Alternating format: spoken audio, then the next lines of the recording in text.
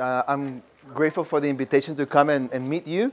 I had really great sense of people that really are really very nice, almost like Texans, you know, like. So it's really a good experience. So the title to my presentation or my workshop is Evangelism Beyond the Red Doors. As you can recognize, this is our building right there where I'm at in Manor, Texas, and I'm Alex Montes-Vela. So this is one way that you can contact me. That's one way that you can follow me or follow what I'm doing. I was born in Peru. I don't know if you, anybody, I know somebody told me that they had been in Peru just recently, but okay, yeah. And in a town called Huacho, which is about maybe 4 hours north of Lima. And when I was 7 years old, my family moved to Guatemala. Anybody been in Guatemala here? Guatemala, yeah. So my father went to seminary in Guatemala, so we moved there when I was 7 years old. And 4 years later, we came to the United States. One thing that my dad did is that he planted a church. He started a church as a seminarian. And it was a 4-year program where he studied. So in the 4 years, they were able to buy some land and get a building built. And people from Texas came to help him build it. And when he graduated, they asked him, would you want to come to Texas? And he accepted, and that's how we came in. That car right there that you see, our transportation before the car has always been motorcycle, where all 4 of us will go, you know, like the kids in the middle and the mom in the back and the dad, you know, like that kind of thing. You had to hold on, you know, really, really tight. It became very close. Yes, we did. Yeah, we very close family. But the car was giving us a raffle there at the seminary where he was studying, and he won the car, not even knowing how to drive it or anything like that. So, and he won the car. It was from a family, some missionaries from Michigan, and so it was a beautiful car for us. And I'm pretty short, right? But my dad is a little bit shorter than me, and they will see him driving the car. They thought there was nobody driving the car at the beginning. You know? But so he learned to drive, and a few weeks later, we drove from Guatemala all the way to the United States. So about two days of trip, but we became super close with each other too, because we were just in that small car. And everywhere we went, my father made sure that he could just drive off, because he couldn't go backwards. What do you call it? You know? And so everywhere he went, he would park. So we could just start our next part of the trip, unless he couldn't. So he had to get somebody from wherever. You know, can you back up my car and then get on our way? That's my sister and my dad now, and with my mom and my dad. Depending on what day it is, she will have a different color of hair. And I don't know if you guys know, but she's a great singer. And my wife, she's from Vietnam. And she was born in Pleiku. And in 1975, the same year that I was leaving Peru, she left Vietnam. So we always say that we left at the same time, you know, just so we can meet in Texas, you know, Houston, Texas. And she was a member of 12 brothers and sisters. Wow. There, and my wife is the one in the middle right here. And you can just imagine it's a large family with cousins and so forth. So this is my kids and my wife, and my son just got married some years ago to somebody from El Salvador. And so my family is becoming more, you know, yeah, more international, I would say. And that's how we looked just a few weeks ago as we celebrated my mom's birthday. And where is Manor? Because I think you asked me, you know, where's Manor or Manor? It's actually pronounced Manor. It's right out of Austin. This is Manor right here. This is the Austin area right here. Austin. And that's my context. You know, this is mi contexto. Does anybody need me to say things in Spanish? ¿Alguien necesita que lo haga en español? Porque lo puedo hacer en las dos cosas. I can do it in both. So what I want to invite you right now is, I know I see people in different tables. If you can kind of introduce, how many of you know each other already? You guys kind of know each other, yeah? So why don't you introduce yourselves to each other, and then say the first thing that comes to mind. You know, share this when you hear the word evangelism, okay? And so you can introduce yourself to each other, and then say, what is the first thing that you think about, or you know, what is the first thing that comes to your mind when you hear the word evangelism? So just within tables. Yeah, within the tables. Hang on, I'll join you. Hi, Alex. I'm Jim. What an amazing journey. And I grew up as the kid of a Coast Guard officer. Okay. Yeah. But, yeah, your parents are still with you, which is a good thing. Montes-Vela. Yes. Well, thank you for participating. I see that you guys are. I really like your conversations. So, what kind of things did you guys hear when you were talking about evangelism? What are? Because I heard some things outside when I was walking around. People were asking me what I was doing here. The big E and things like that. So things that were here. They're like, what are they asking us to do? So, what kind of things have you heard? Anybody would like to share what you heard among yourselves? So we got first impressions. Somebody said someone with white shoes. Somebody with white shoes, okay. And someone screaming from a street corner. Okay. And then reaching out to people. Thank you so much. I forgot my white shoes. So next time I'll bring mine. Yes. Walking, sharing, prayer, and how to get out of the scary place that evangelism surfaces. How about back here? We heard a lot about how evangelism, like you can do it through action as well. It can be very relatable.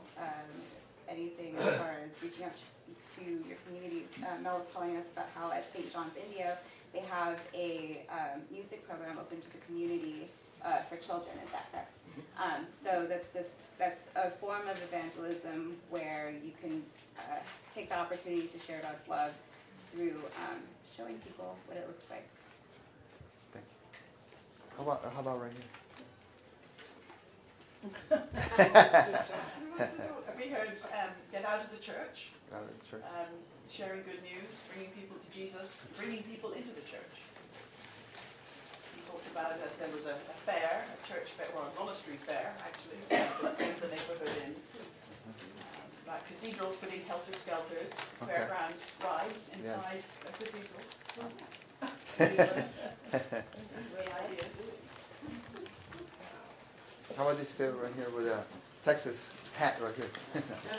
The first thing that we developed was that the love of God can be shared. The gospel, the salvation can be shared, and that sharing of love is evangelism. And I'm sure that there are many ways to express it. I think that outreach to the community and service to others also allows you the channels to express that love and to give you the opportunities to talk about the gospel to others and to give them the possibility of salvation through that. Thank you. How about you guys over there? We also shared a lot about examples, being examples, and how witnessing when Christ has actually worked miracles in our lives. How about this group again? You asked for the first word that came in our mind. Mm-hmm. The first word that came into my mind is that evangelism is one of the bishop's 5 goals.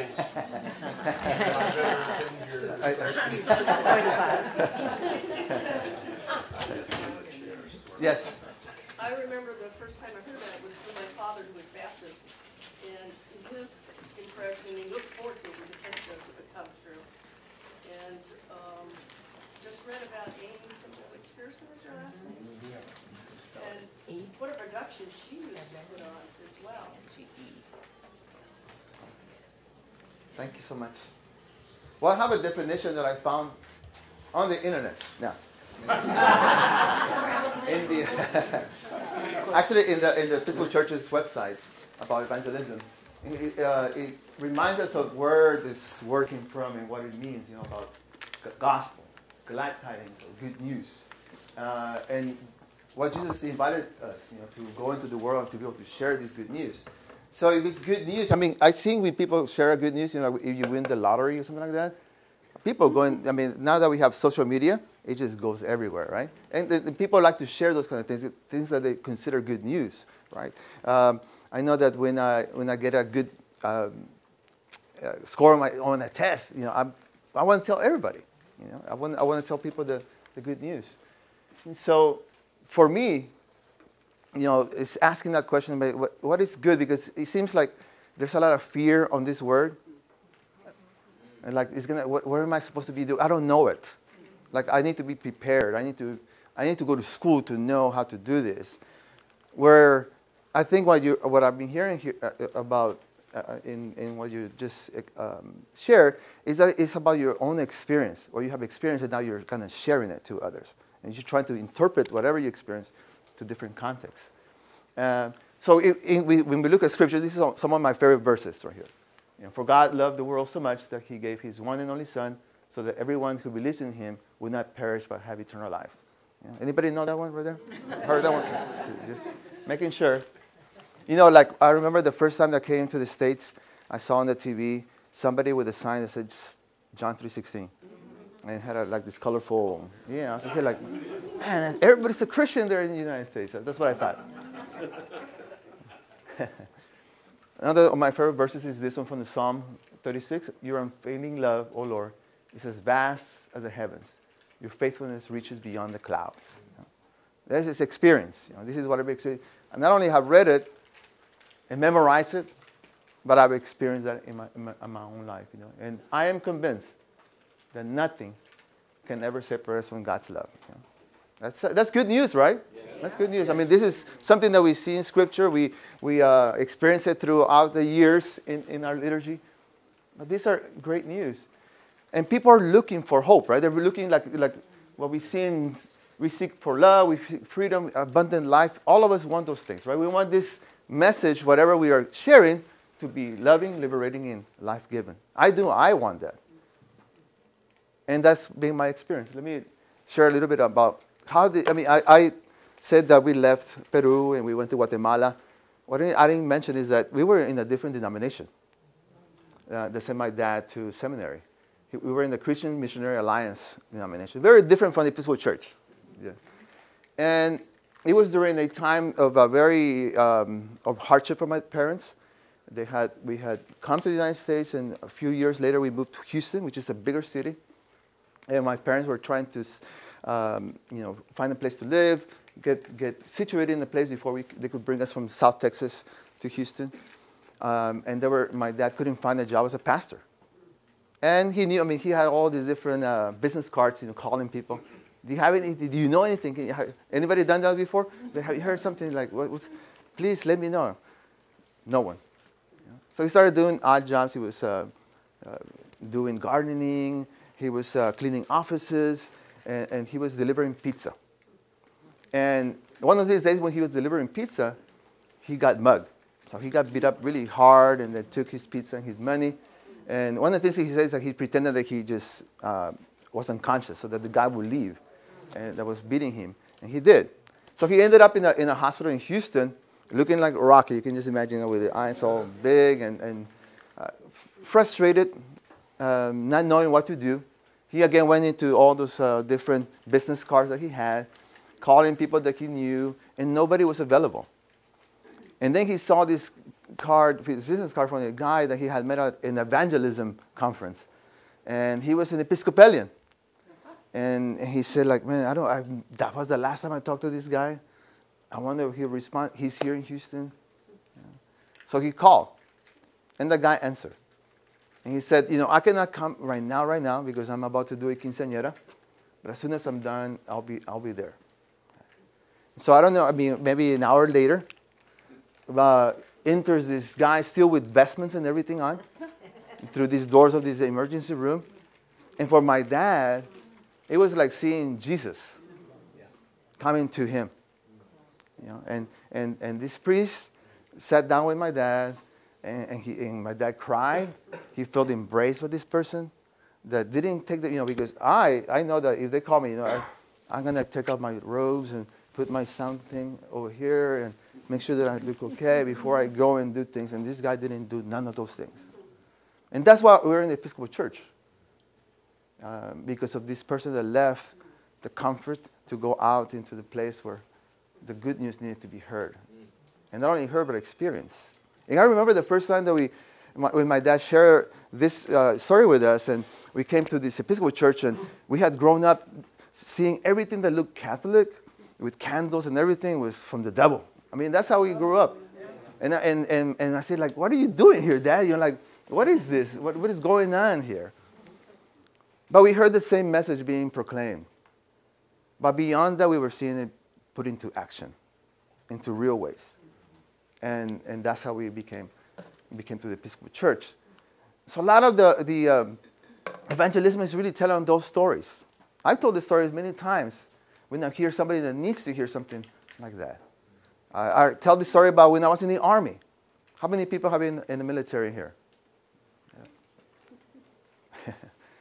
And I was doing most of my time, I did it in Fort Stewart, Georgia. Anybody know Fort Stewart, Georgia? Pretty, what do you call it, humid place. and I was hoping that I was going to finish my 4 years in the Army there. And right before the last year, they sent me to Korea. And I was here like, wow, like, come on now.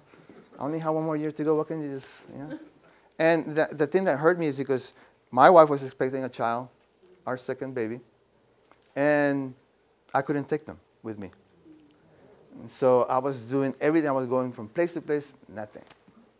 So I ended up going a week after my daughter was born. I was on the plane to go to South Korea. I arrived there, and I was so angry. I was angry with everybody. I mean, I thought everybody was having a good time there. I could see them smiling, eating, and doing all the different things. I couldn't do that. And I remember going into my room and being, like, frustrated. And I even tried to cry, but I couldn't. I don't know if anybody has been in a situation when you cannot cry. And I tried, and I was trying to, I would make the sounds. Like, and nothing will come out. And that went on for days, months, and months.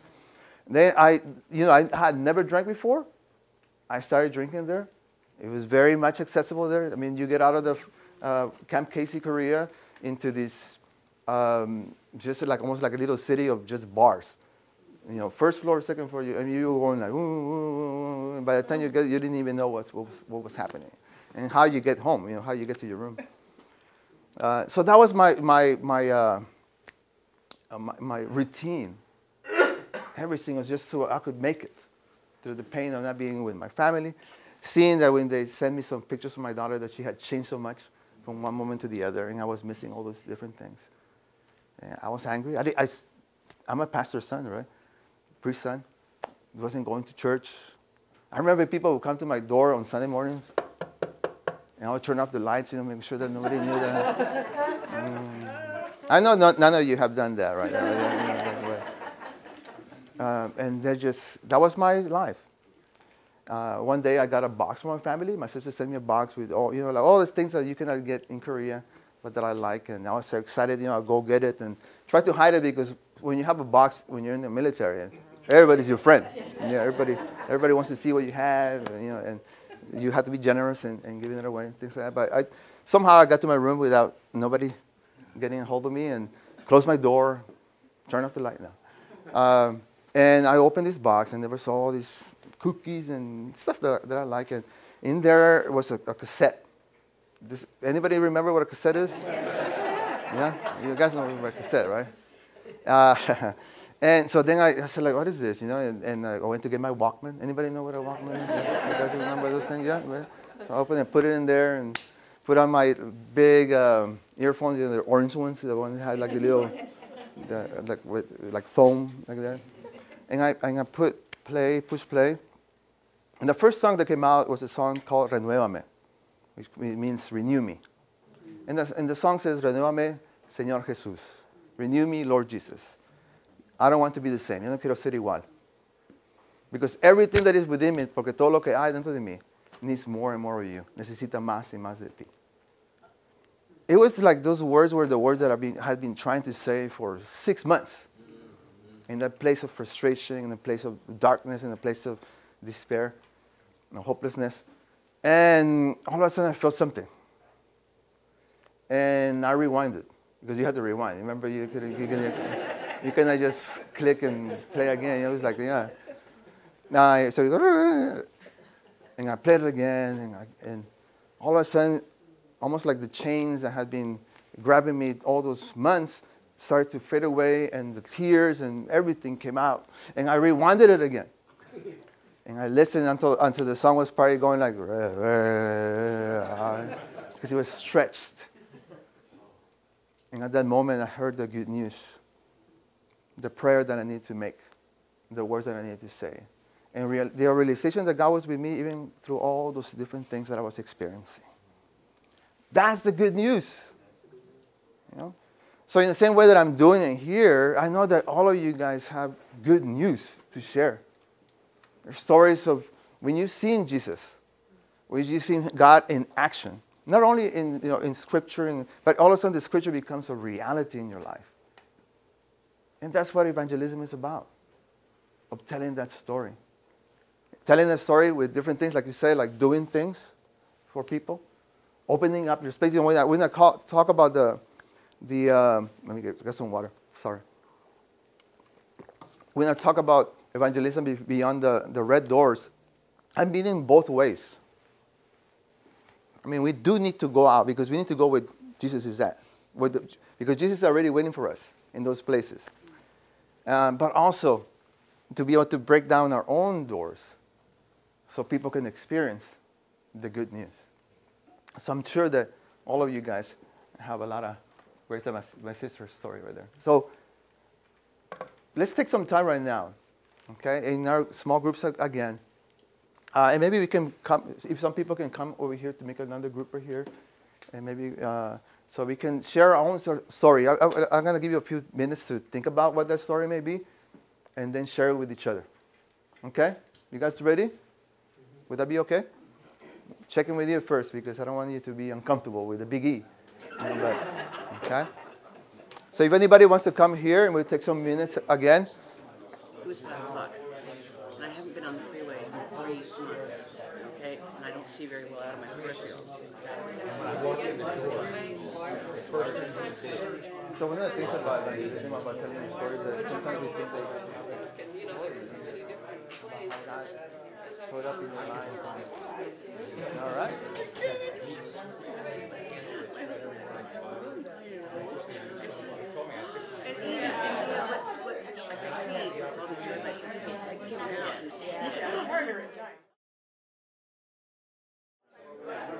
All right, let me get you guys back over here. I know, right? Let us pray. Thank you. All right. Thank you. So how did I feel for some of you guys? How did I feel? Great? Yeah? I know that in our table, they asked, why don't we get more opportunities to do this in our life as communities? I mean, when we have like lunches and things like that, how can you lead people to tell that story? Because the more you do it, the more natural it becomes. And it's your story and it's authentic. It's nobody else's story. It's how Jesus showed up in your own life. Yeah. So part of it is find those opportunities to do that in your own context. Because I think, how many churches are here represented? A bunch, right? Yeah. So there's different situations depending on where you're at, different opportunities that surround you. But the community itself needs to experience that themselves to be able to be freed to tell that story. We, in our Seminary Magdalene, it's a lot about that. I model it because I tell myself, this is the way that I know how to tell people about Jesus. When I was sent to Manor, there was no Mary Magdalene. And I didn't know Manor. I didn't even know it was pronounced Manor. And I accepted before even knowing where it was at. So I missed it when I passed through it, and it was a very small town. And I already had talked to the bishop and everything. I said, like, oh my gosh, what did I get myself into? But it has now become my community. And I want to tell you a little bit about that. Yeah, it's in the Austin. It's about 10 miles from Austin, so very close to Austin. This is my communion kit or portable communion set. All right? Has anybody seen that? Anybody have one of those? Yeah? That one was given to me when I became a priest, when I was ordained to the priesthood, by the church where I was doing my curacy, and it's beautiful. It was I would shine it all the time, make sure that it had oils and things like that for the wood, and then the things inside were very beautiful and shiny. Yeah? And I took care of them. I hardly used it, but it was there, because it had like you saw, it had my name on it. I was thinking like, man. It must be very important, that I have my name on it, and I had it in a place where I could see it. I placed it in a place, and when I would pass by it, I would go, oh wow, and then shine it a little bit more, So I was doing. When I moved to Manor, as you know, there was no community, so they gave me other tasks to do, and there was a community about 30 miles from where I was at that needed somebody to be there as a priest, as an interim, as they search for a permanent vicar for that community. So I spent 9 months in that community, which is called San Francisco de Asís, which is in southwest Austin, about 30 miles from Manor. And there was a lot of activity with quinceañeras, baptisms, weddings, that I had to make sure that I had very, very scheduled and know what I was about to do. I didn't want to baptize somebody that was getting married and doing a quinceañera with somebody so those kind of things, And it was like that. It was very, very, very booked. And that's why they needed somebody to be there.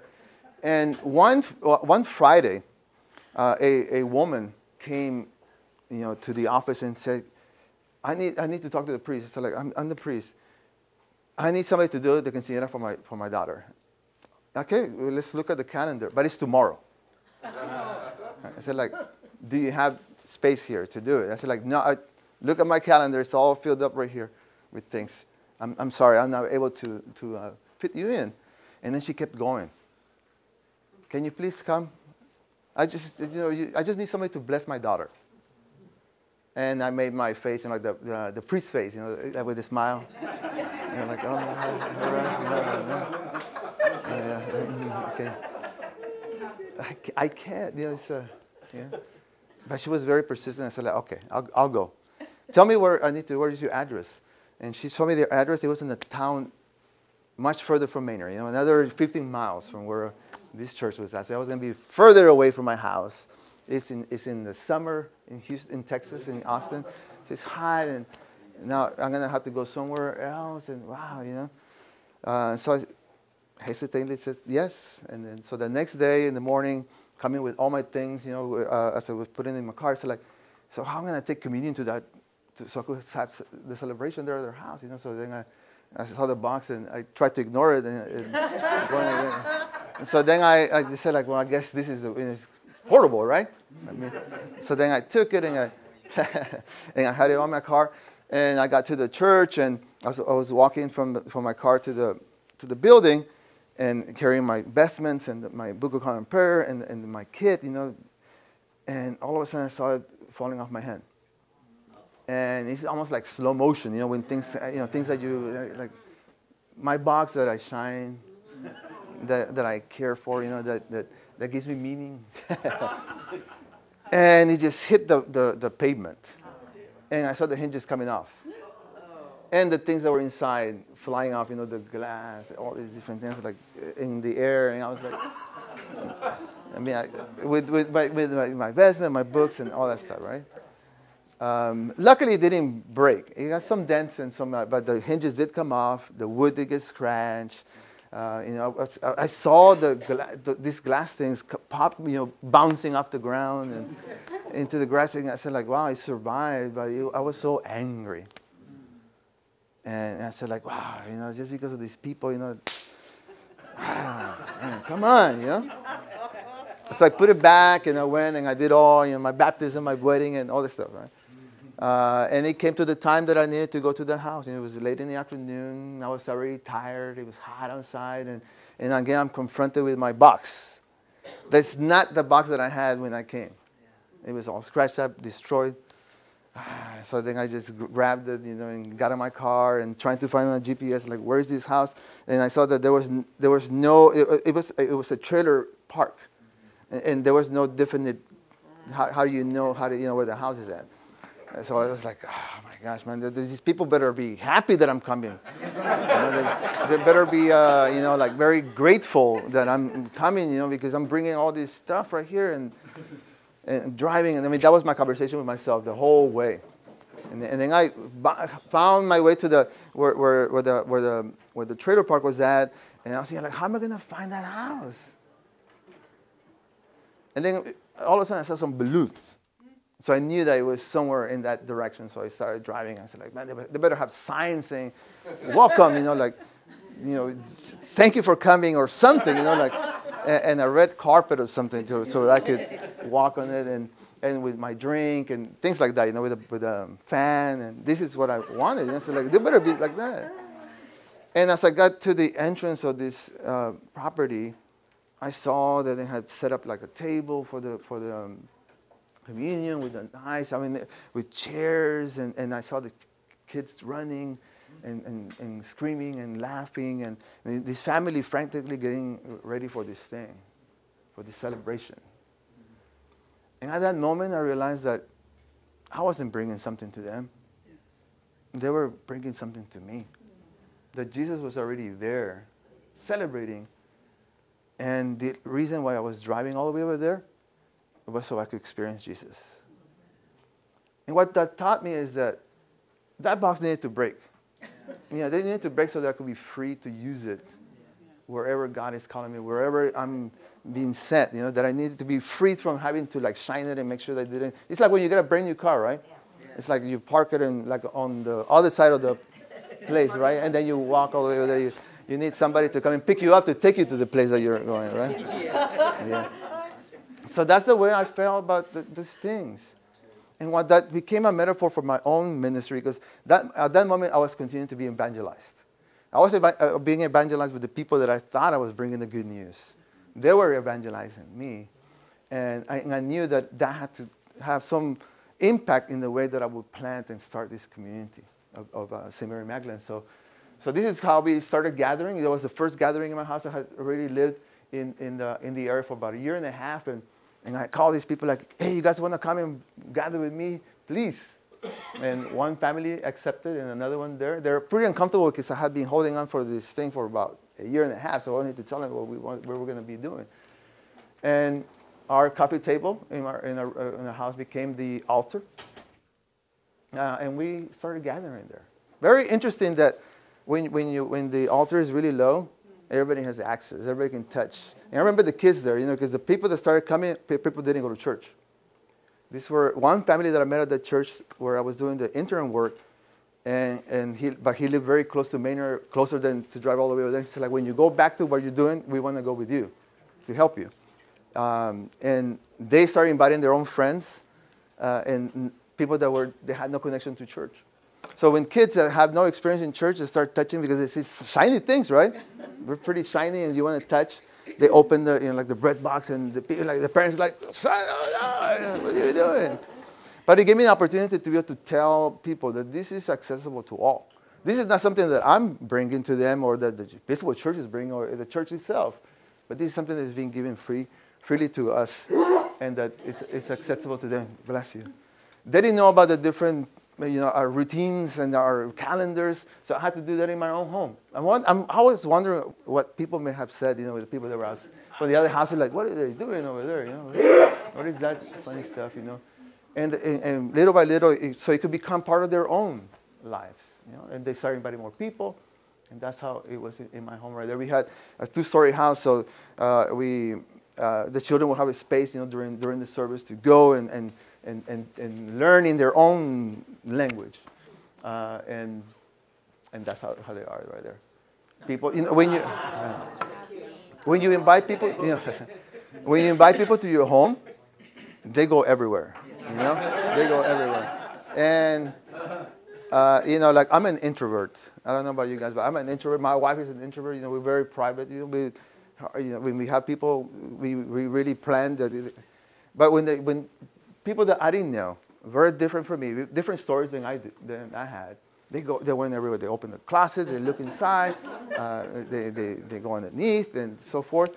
My wife is a hairstylist, and when they found out that my wife was a hairstylist, there was like people making, what do you call it, appointments after our gathering to have their hair done and stuff like that. And so there were people in my bedroom sitting down, almost like a waiting area, and people, getting their hair done. And I was like looking at the church planting books, it's like, where is this stuff about? Like, there's nothing that prepare me to do this. But what he did, it was evangelizing my wife, myself, and my children. That's what church is supposed to be about. It's about opening ourselves up, opening everything. That when there's a spill, because there was a lot of spills, like Kool-Aid and juice and all these different things on my carpet, and instead of being angry about it, to be able to celebrate, there's something happening here. I should be crying if there's nothing, no stains on my carpet, because there's nothing happening. And that's these people evangelized me. They transformed me in my life. I'm grateful for each of them that they took the risk to come and become part of our community. And we ate a lot. Yeah. And I mean, the first time we gathered, I make sure that I had food because I wanted them to stay a little bit longer so I could get to know them and maybe get their addresses and stuff like that. But it became something that we did weekly. And they're great cooks, and it's a lot of fun.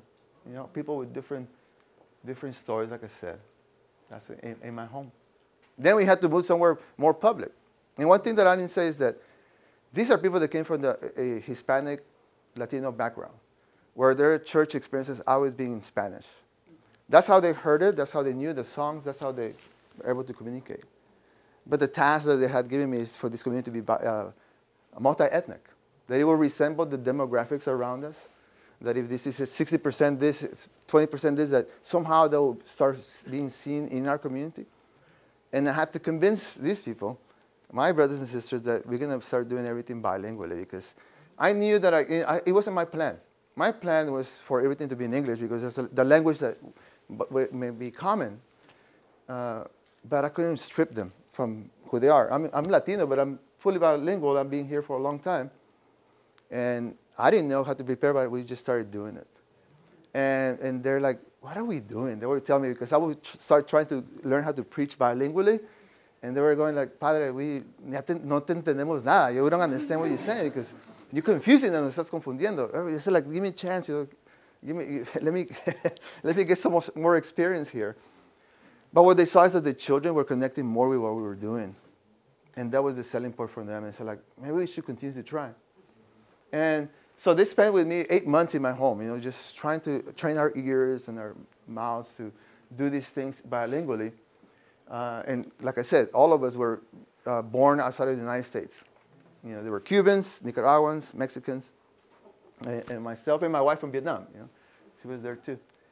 And I pray for this group that became, these are people that didn't go to church,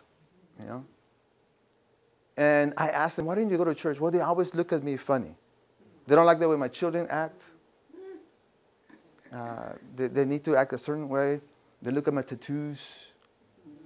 Because these are the ones that you get in downtown Austin. These were the ones you get in jail, prison. And they said, like, they start, but these were the real church planters that became part of our community. So we pray for them. We got our signs. I went to my dad's church and I got everything I could. Put them in those boxes. The diocese gave us this trailer to put all our things. We rented some sound equipment, and we transformed this cafeteria into our worship space. So that was our first time that we actually had almost like a table beyond my coffee table, and we just used what we had. This right here is a chasuble. I don't think you can tell. It's like, because that was that matched the stuff in the purse and everything. So like, that's gonna look good.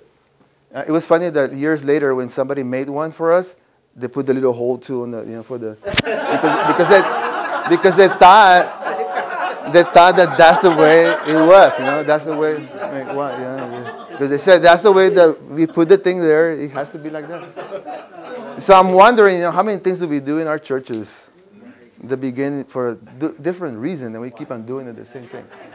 But that became, it's something about our sacramental life is that space just gets created. You transform the space. They give us a lot of access, to use the aisles and everything to do our children's area, our children's formation area. And our sign, we did, like I said, we did everything in both languages. And this was the first gathering. We didn't invite anybody.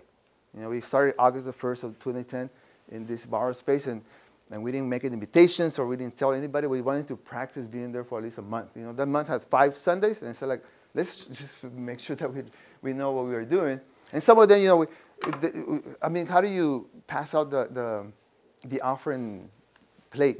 We had never done it. And how do you do that? Who are we going to ask? So these are that group right there on August the 1st. But all these other people right here, they came all the way from Houston. They drove 2.5 hours, about 60 people from my dad's church to come and encourage us. And one of the things that they did is they prayed for all of us. And for my community, that was like they were talking for days about how they felt. That they knew that this community or the community that we were part of was more beyond Manor. They saw these people that had experienced something, that they were willing to come and be there. And they wanted these people from my dad's church, they're all leaders, so they came. They wanted to do all the different things. It's like, no, they need to show my people how to do these things. So we got to practice and see, what could be. And that was our first gathering where other people from the Manor area came that had heard about us, that had curiosity, plus other people from my dad's church, plus some people from other places that I had been part of my life, my faith walk. And later on in October, just about a month and a half after we had moved to the school, we had our first bishop's visit. And that's when the people, because none of them, only my wife and I and my kids were Episcopalians. We had been received or confirmed. None of these people had been. Can you imagine the Episcopal Church that was planted by people that were not Episcopalians, And some of them that had not even been baptized. So that was when, officially or formally in a way, they were welcomed into this community. And these people right here, they came from Waco, which is 100 miles away from Manor. And that's where I did my curacy, the ones that gave me that nice-looking box. And they said, we know that the bishop is coming. We want to cook for you guys so that you guys don't have to worry about anything, but just do, this first thing that you're going to do with the bishop. And for our community to hear that some people were going to come that were very different from them, they looked very different from this community. They came from a different socioeconomic status than they did. And they were going to drive all these miles to be with us. So what we learned was this thing about removing obstacles. And part of evangelism is that. One is to remove the obstacles, to have the opportunity to be able to tell your story, to practice that within your community, and then go outside. But where are you connecting them to? How many obstacles do we have in our own communities that prevent people from becoming part of who we are, or part of this movement, the Jesus movement? So what we learn is that we need to have compassion. We have to have patience. We have to have humility. We have to be flexible because things didn't go always the way we wanted them. But overall, it was about authenticity. And authenticity is being who you say you are. We try not to put anything on our website or even big signs saying we're a welcoming church, because some days we're not going to get it right. But we want people to tell us that about us. We want them to tell us the truth about us. So it's easier to be authentic if you don't say you're authentic, right? And so that's part of authenticity. And one thing that somebody said about authenticity is that you have to give opportunity to people to experience who you really are. So not only when you go out into the community and in different places, but the way that you use your space and how you do things says really who you are. People tell us who we are. My thinking process is very different from other church planters, where other church planters, they will come up with even a logo and everything, with the values all written and the colors matching the words. And I was like, man, I can't do that. I'm trying, and I tried for many. I'm frustrated in trying to do that work. And I realized that later on we found out that those values were being told by others. They said, this is who St. Mary Magdalene is. This is who they are. I said, let me write it down, so I could know that I could make my logo with that now. So it's very much about authenticity and being out. Where can people experience you?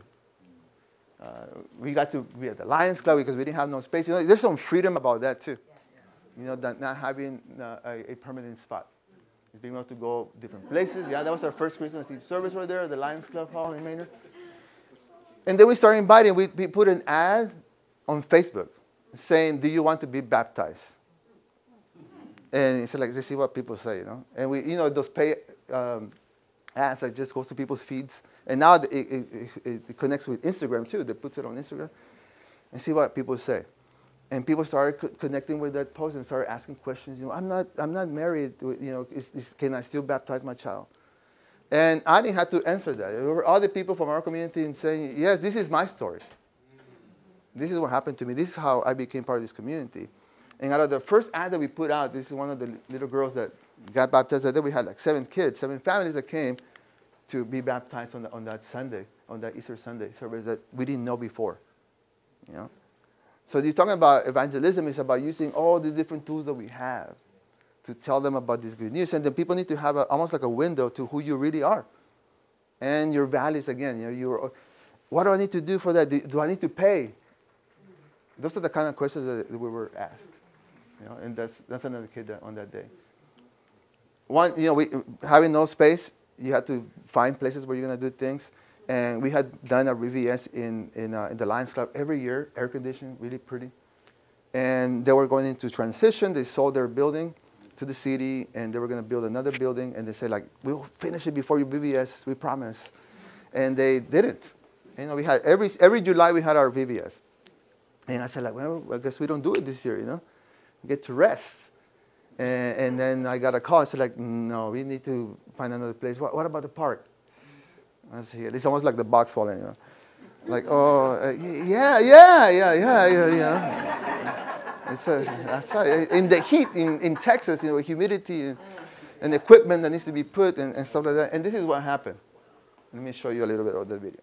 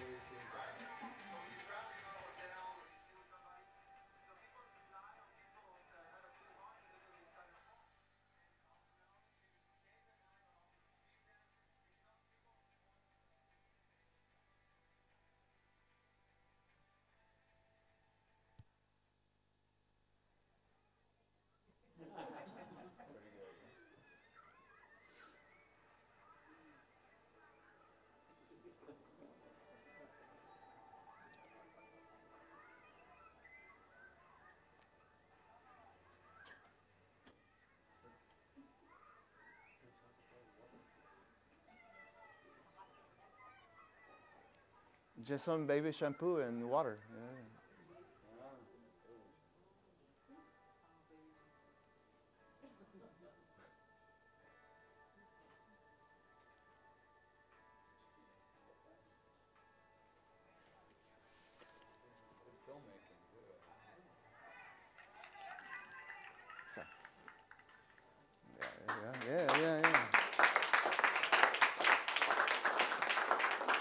So I know that I went over my time by 1 minute, but all I wanted to say is that these are the people that I thought I was bringing the good news, but they were setting, what happened there, it was a daily thing. We did it for a whole week. And that thing had to be come back into the trailer, and then out the next day in the heat, and then put it back at the end of the evening, put it the next, set it up again. And that was the whole week, and they were able to do that because they had experienced something. And now they needed to share it with somebody else, and they couldn't stop. And I think that's what evangelism is. Amen? Thank you so much for your attention. Yeah.